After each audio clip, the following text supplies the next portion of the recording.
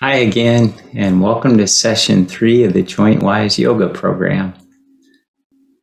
Here's a review of session 2 in pictures.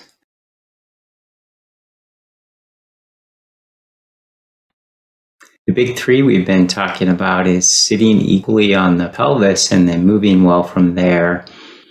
Breathing laterally, including the back, is part of that rib cage. And then when we exhale, really letting those ribs down, letting those shoulders down. And then when we're standing on the four corners of the feet, nice and equal. So here's the topics for this week. Some do's and don'ts of 3 more poses, especially how to stretch the hip flexor is going to be the main topic. We do so much sitting that our hips get tight in the front, and so we need to counter that. And then a type of breathing to reboot and refresh, and then we'll practice.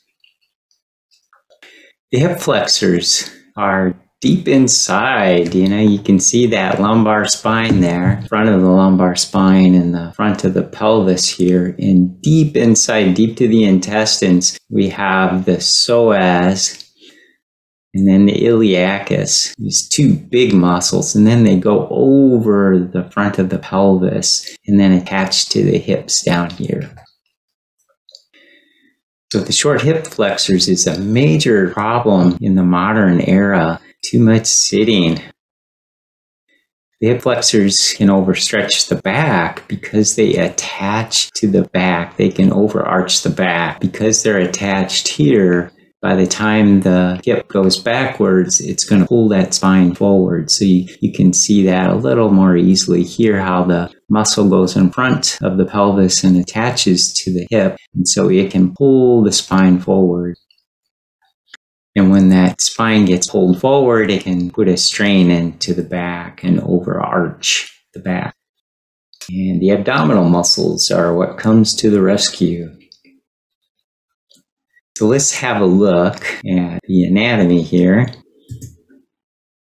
So you can see that lumbar spine and the psoas,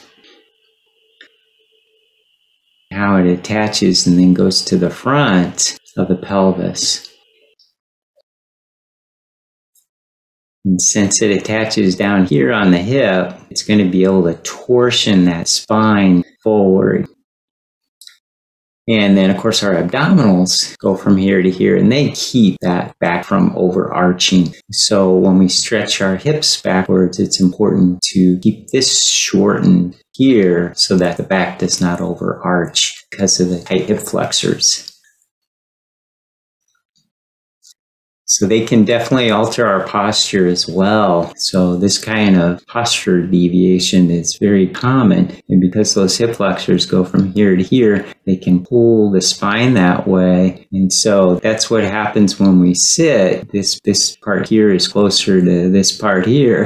And pretty soon when that gets tight, we stand up, but we're like that. But we don't want to be standing like that. So we arch our back backwards. So we need to stabilize those hips by using the abdominal muscles. I don't recommend this pose for most people, by the way, but you can see we need something here to keep that spine from overarching.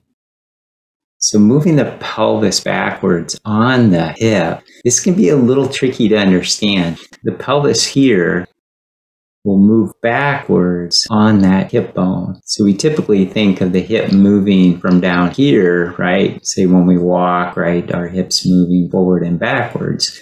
But it's a very slippery joint, so we can also move the pelvis backwards on the hip joint. So this little video, I'm trying to demonstrate that with a model, and you can see that pelvis moving backwards. So that's what we want to start our back bends with. We want to start there, and then that stretches the hip, stretches those hip flexor muscles that we're trying to get after here. So if we keep the abdominals together, and we start our back bend down here at the hip, that's going to pay off big time. So it's the abs that hold things together in the front so that we can initiate that motion in our hips first.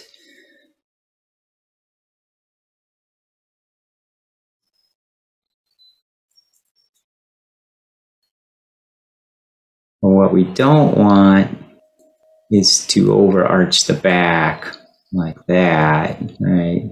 Get too much motion here right away. Start that motion down at the hips. The warrior one pose, or peace warrior, stretches those hips. You can see that muscle goes like this, that psoas, those hip flexor muscles goes like that. So we need to use our abs to stabilize so that we don't overarch our back. So here's stepping back to warrior one. So we go from standing pose through chair pose, right? Remember, chair pose is very foundational for a yoga practice. So we're going to go from standing to chair pose and then step back towards warrior one. So I'm going to try to step backwards towards chair pose and then just let my foot go behind me. Nice. Let me play that again for you. Good. So we try to go through chair pose and just take that motion on back to extend the leg. And it's a good idea to start by hanging on to something, and then that way you can really focus on the quality of the motion rather than the bounce. And of course, only bring your leg back as far as you feel comfortable doing, because if you try to go back as far as you can, your back is going to arch and it's not going to do what we want it to do at all. The abs to be able to stay in control. So the arms, the warrior one arm, so bend the elbows, then reach the arms up and forward rather than rounding the shoulders. So warrior one, let the arms at a slight angle, lengthening up through the body, making sure that the back's not overarching, stepping back only so far that it feels okay.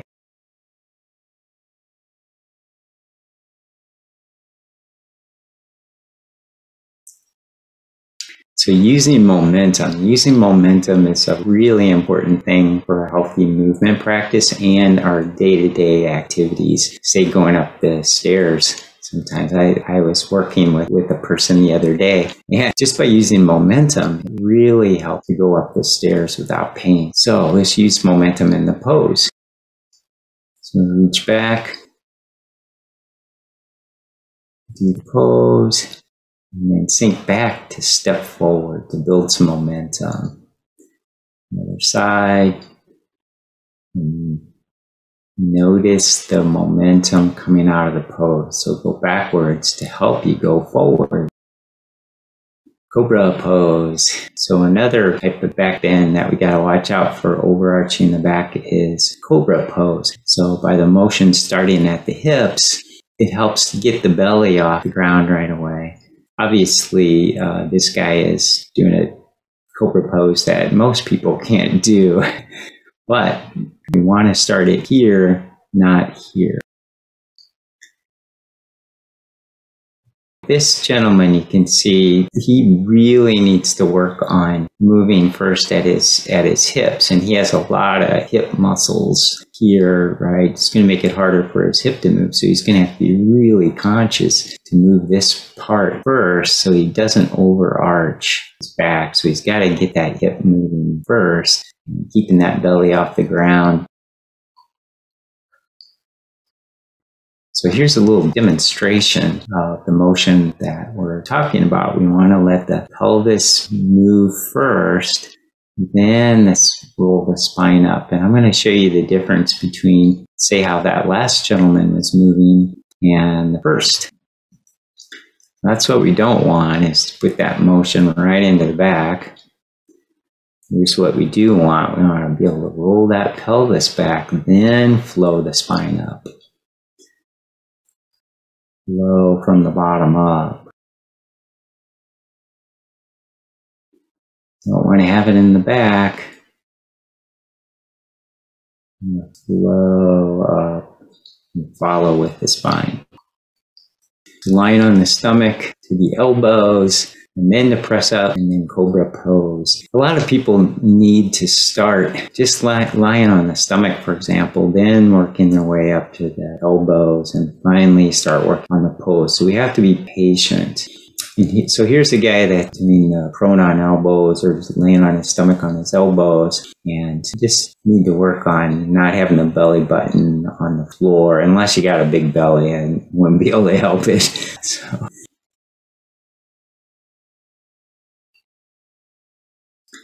So how's she doing? I think she's doing great. This is really a nice modification, by the way. If we put the hands forward, that can help. And so she's not overarching her back. Her hips have definitely participated. If she has any neck problems, it might be too much looking up on her neck. If she let her eyes down a little bit, that might be good. But if she's got a supple neck, it all looks pretty good to me. I hope I can do that at her age. The last pose is bridge pose. So again, with bridge pose, we're opening up the hip flexors in the front. So we want the glutes working and the abs in control to help stretch those hip flexors. A very, very helpful pose. We teach this to people in physical therapy all the time for hip and back problems. It's very, very common. So you want to use the glutes first, not the back. You want the abs to keep control. We don't want to grip those abs, but we don't want to let the back arch. And using the heels can help the glutes kick in first. So if you think of the heels, so we're using the four corners of the feet, but keep your feet on the ground. A little bit more into the heels can help the glutes or buttock muscles do their job and really help to stretch those hip flexors. So those are the directions that we want to go. We want that pelvis rocking this way. And then you finish that motion by thinking up and forward. And that really helps those hips finish that motion. So we think up, but also up towards the head a little bit. And that really helps your hips complete the motion. Of course, if you can't go that high, that's fine. Just start gradually working on it. And the type of breathing we want to work on this week is somewhat similar to what we've been doing already, except it's kind of a way to refresh or reboot. So what we do is we're just going to count to 4 and inhale on the count of 4. And then when we exhale, we want to exhale 4, 3, 2, 1. So we count 4 backward. So we inhale 1, 2, 3, 4, and then exhale 4, 3, 2, 1. So let's go ahead and do that a few times together, if you would, with me. So inhale, feel the ribs go out to the side, include the back. 4, and then 4, 3, 2, 1. 1, 2, 3, 4, 4, 3, 2, 1. Let's do 2 more. 1, 2, 3, 4, 4, 3, 2, 1. 1, 2, 3, 4, 4, 3, 2, 1. And you can do it 4 times. Week 3 practice. We want to try some back bends, trying to get the hip to move first, and the buttocks goes down, and the abs stay in control, so you get that motion that starts in the hip rather than the back. Very, very important. Now we're going to do Warrior 1 pose, and then practice back bends, cobra pose, whatever level is appropriate for you. And then bridge. Oh boy, what a great pose. So try to work on bridge. Even if you're doing it in bed, you don't have to get down to the floor. The floor is great place to do it. Even in a bed is worth practicing. And finally, that 4x4 breathing method to reboot or refresh. Give it a try. All right, very good. Hi again. Let's prepare to practice together for session 3.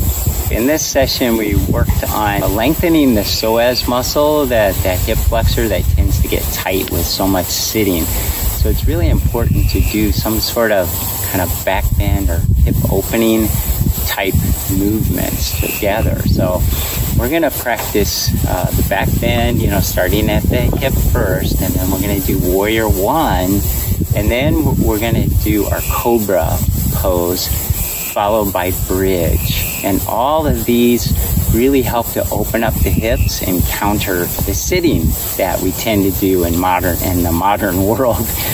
And then we'll also think about our breathing pattern, right, which is a kind of a 4x4 sort of rebooting breathing pattern to help us this week to regroup when we feel ourselves getting a little out of sorts. So let's begin.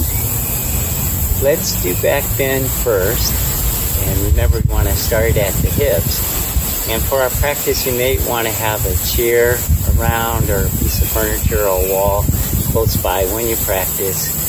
To begin, let's feel how you might start that motion down in the hips rather than starting the motion in your back.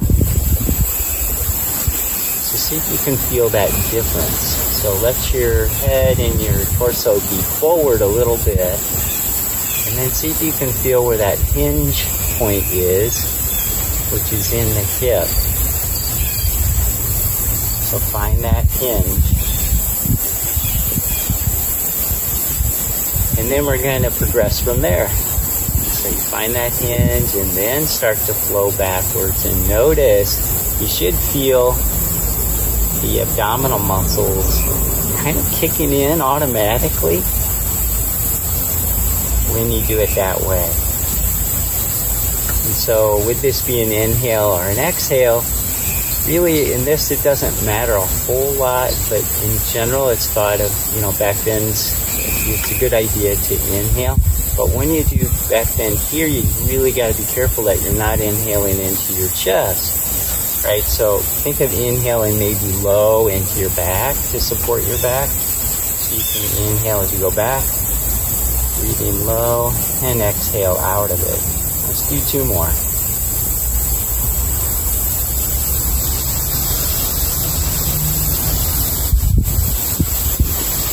Nice. Let's do warrior pose. So with warrior pose, remember that the big deal is to feel how to let the butt down so that we get a nice stretch through the hips. Again, we don't want to practice moving like this, right? So when we move and when we transition, we're trying to feel how to let the butt stay down so we keep the stretch on the hip flexor and work on good body mechanics. So you might want to have a chair by or something to touch. I recommend that because then you can really focus on the quality of your movement a little easier.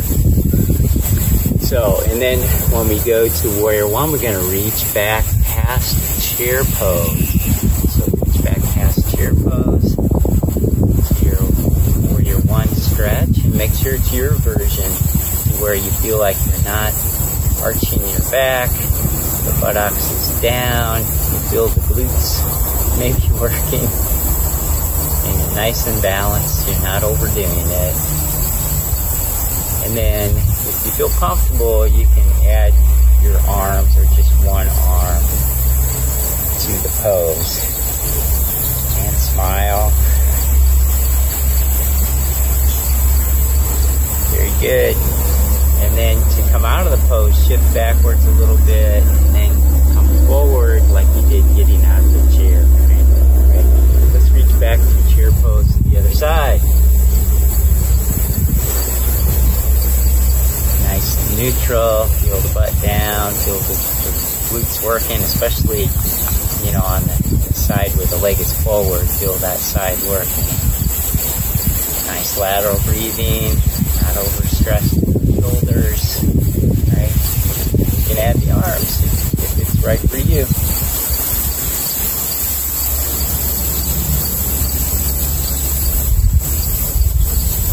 Very good. And then shift back a little bit and step forward. For Cobra pose, we want to come down and do your version of Cobra. So whatever feels okay for you, but we want to start by letting the butt come down just as we did in our other movements. And we want to come up just only so high that it feels okay on you. If you keep your eyes looking down, that can really help keep the motion from being too much into your neck or too much into your back. So feel how to flow, let the butt down, flow up only so far that it feels okay for you. And then you can inhale low and exhale.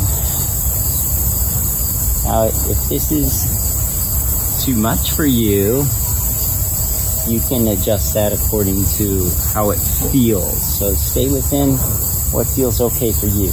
A couple of modifications are, you could work your way up to your elbows, right? Or you can also just have your hands there and try to press up from there. That can also make it a little more comfortable.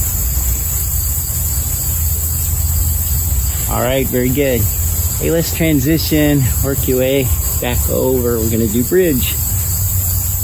So to do bridge pose, you wanna start the motion down here and think about, having your feet at a comfortable distance. You might need to experiment with what position works for you. If you get your legs out too far, it tends to trigger the hamstrings and you might get cramps, right? So find a position a little bit closer to the buttocks, but not straining to do so. And then flow on up and flow down. Show you my back there. Yeah. So flow on up and flow down. Again, this type of back bend, like standing back bend, doesn't matter a whole lot which you're doing an inhale or an exhale. So you may want to do an inhale here and exhale down. Very good. If you get a cramp, just try to stretch it out and try again. And a couple of things you can do is you can try to think of your quads working a little more. You can think of activating the buttocks first. Activate the buttocks first so that you don't strain into your back. So, very good. Thank you. When feeling stressed, try 4x4 breathing. Counting backwards helps release the mind from worries. Inhale 1, 2, 3, 4. Exhale 4, 3, 2, 1. 1, 2, 3, 4. 4, 3, 2, 1. 1, 2, 3, 4. 4, 3, 2, 1. 1, 2, 3, 4. 4, 3, 2, 1. And let's do it one more time for practice. Great for stress relief. 2, 3, 4. 4, 3, 2, 1. 1, 2, 3, 4. 4, 3, 2, 1. 1, 2, 3, 4. 4, 3, 2, 1. 1, 2, 3, 4. 4, 3, 2, and 1.